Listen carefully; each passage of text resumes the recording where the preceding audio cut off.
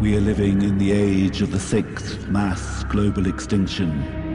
Experts warn that within the next 30 years we'll lose 1/5 of the entire species on the planet.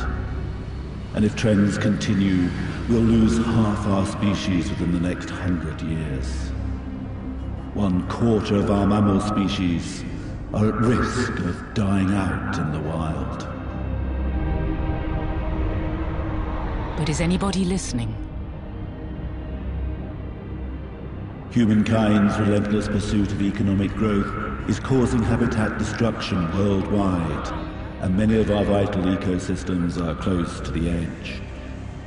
Ocean acidification is a probable eventuality resulting from anthropogenic carbon dioxide emissions.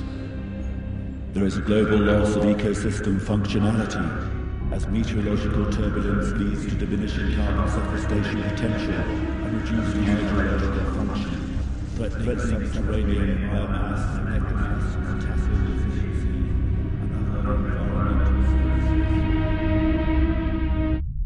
Are we failing to communicate? Have we forgotten what first inspired our love of nature? All the evidence shows that the single most important factor behind taking action is our childhood experience. The wellspring of our commitment comes from the emotional high we reach when in contact with nature. But how can this wonder be harnessed to change our behavior? Showing the loss of animals in faraway places may pull a few heartstrings, even attract donations. But does it really change our behavior?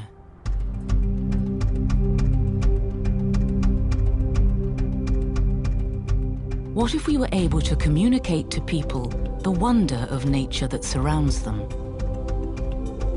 and promote education that leads to awareness of threatened species and the habitats they live in?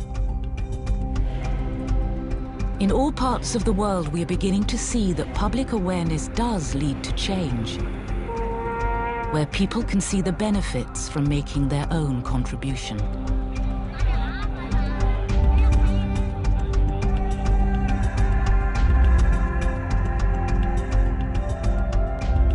It's not the depressing accounts of the wildlife we are losing that moves us. It's awe and wonder, enhanced by understanding, that can inspire us to take action.